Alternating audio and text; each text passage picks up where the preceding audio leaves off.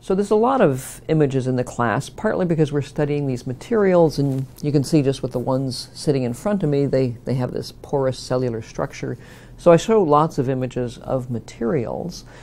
We also look at how, excuse me, how the images deform under load, and I think perhaps that's something that might be a little unexpected. So for instance, we have a stage in the electron microscope where we can actually deform things in the microscope. So and the stage is set up that it has a load cell on it, and we can also measure how much it deforms the materials. So we can actually watch the materials as they're deforming. So even though the cells may be, 100 micron kind of size, you can watch how they deform and how they fail, and you can learn a lot about the mechanics from these sorts of observations.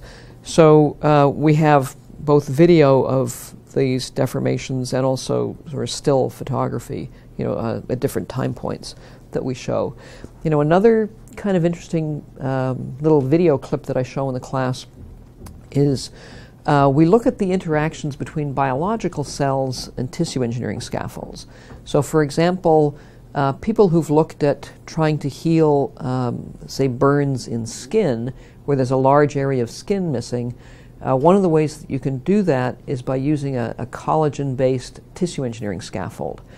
And when you have a burn in your skin and it just heals the normal way and you get all the scar tissue forming, that scar tissue is thought to form in conjunction with a process of what's called wound contraction.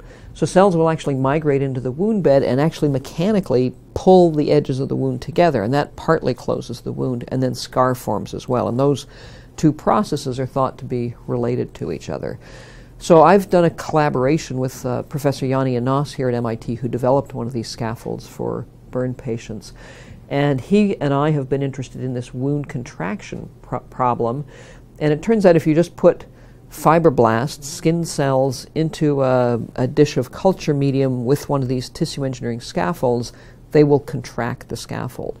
And you can use an optical microscope to actually watch the cells do this. So you can focus on an individual cell, and you can see the cell elongating, you can see the scaffold itself contracting, and you can see this whole process. So this is one of the little video clips that we show in class. And the students always find that kind of fascinating.